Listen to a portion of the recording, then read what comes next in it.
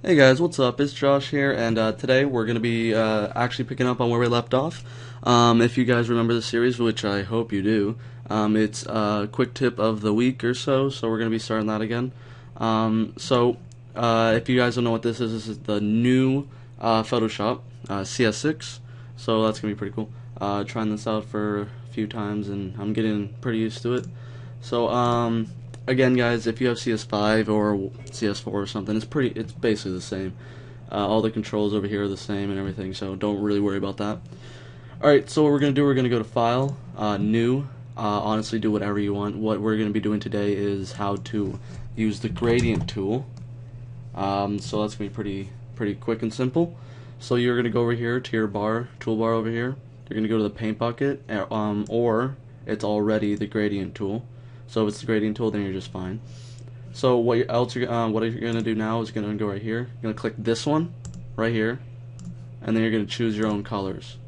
So what I like to do is do a really nice gray, and then a color pretty close to it. So we'll just what I like to do actually again is I like to select the background image.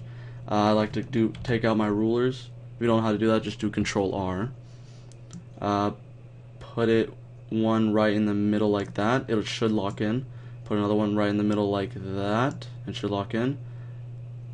Try and put the cursor in the middle as much as possible, and then just drag it over like that. Now, as you can see, it's going like all weird and everything. So what we're gonna do is put it to radial, and you're just gonna do it again, and then it should be like that. Whoops, that's actually not radial. This is radial. And then just pull it over.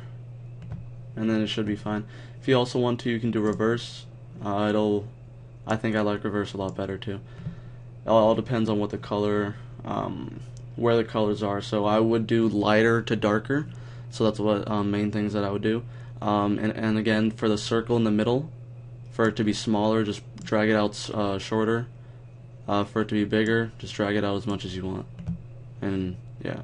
So guys, I hope you like this quick tip. Thank you. Please subscribe and have a nice day.